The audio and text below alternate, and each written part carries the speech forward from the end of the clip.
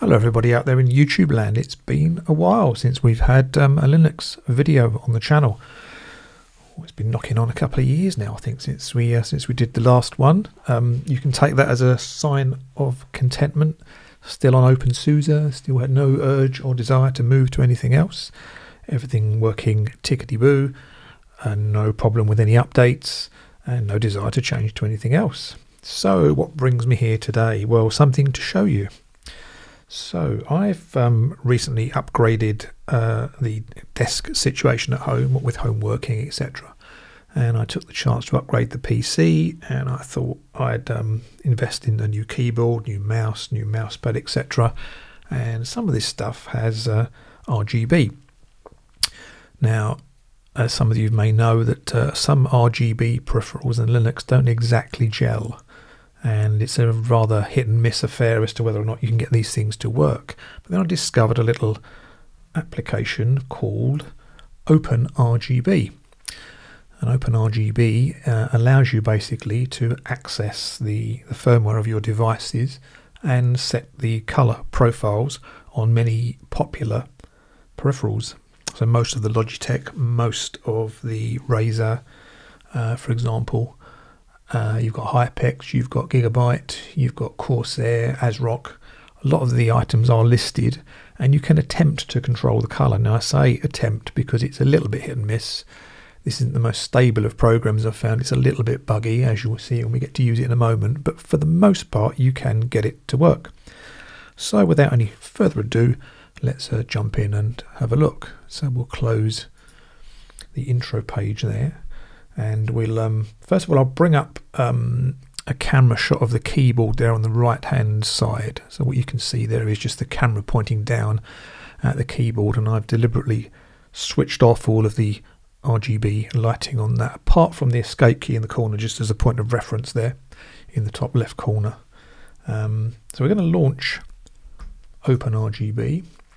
It should be in most repos, but it tends to put it in your settings menu I found. So here we are, settings, OpenRGB, and when you launch it, this is what you'll see. Now you can scan your devices here, and when you do, it'll bring up a list along the side here of what it finds. Now in my case, it's found a Logitech G502 mouse, and it's found, if we scroll down here, it's also found a Logitech 512 RGB keyboard. It's actually a 513, but that's close enough for our purposes here. What I like to do is go on to the toggle LED view down here. And when you do that, let's just make this a bit bigger. What you get is basically a map of your keyboard at the top, and you can individually click on the sectors or the individual letters and characters and then go down and change the color. So we're going to attempt to do that and get this keyboard lit up just the way that I prefer. So we'll do that now. I'll show you just as a for instance, if say we wanted to change the F1 key.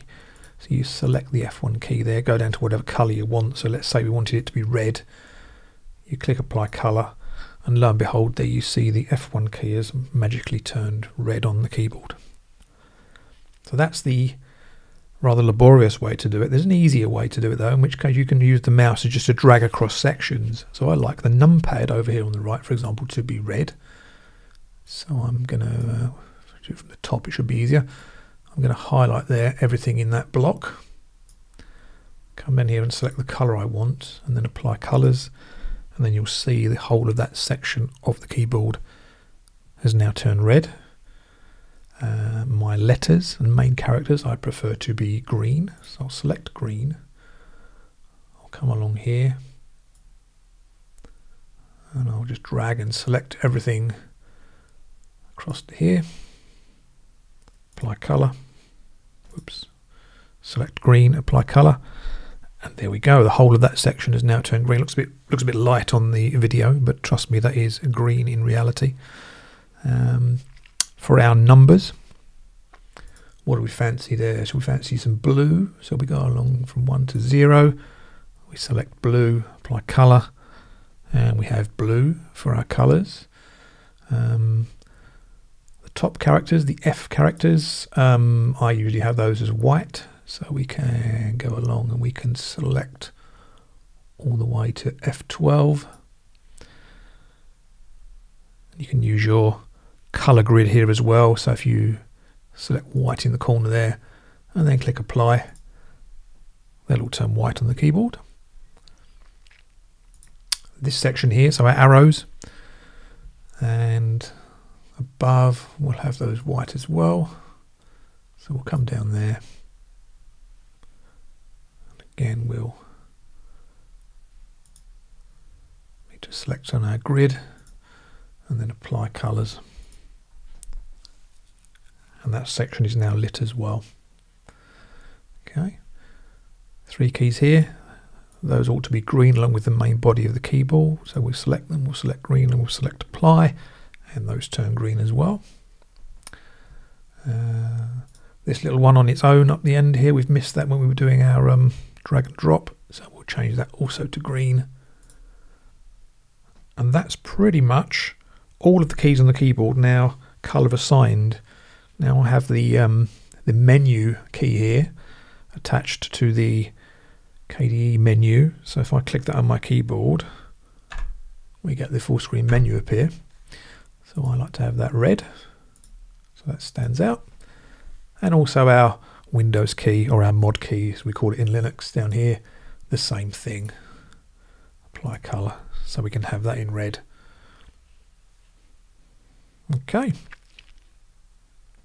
Now what I've found is that when you turn off and you stop running the program, it depends on the hardware, but certainly in the case of this Logitech keyboard, it does seem to retain the settings. So you switch it back on and it will come back up with this color selection enabled. But you can of course save this. I've got some test ones saved down here. So if you, for example, go down here, you can load up any of these profiles. And there's a save profile button here if you want to save it. It's not the most stable of software, but you can get it to work. If you look along the side here, what you'll notice is it's detecting multiple instances of the same hardware. So it's found, for example, 6 versions of the same keyboard and 4 versions of the same 502 mouse. It doesn't seem to matter which one you select, it still seems to work. Now the mouse at the moment, if I bring it in camera shot here, is a Logitech 502 and it's got no RGB on it. If I go up here to Logitech Hero, I can turn on the logo and I can turn on the DPI lights. So I'm going to highlight logo, I'm going to select green, I'm going to select apply, and there you see the G logo is now enabled on the mouse. So there we are. If you're struggling to get your RGB peripherals to work, it's worth a try. As I say, it's not the most stable of things, but it seems to do the job. Worth a go, I think. So thanks for watching, and we'll catch you in the next one. Bye for now.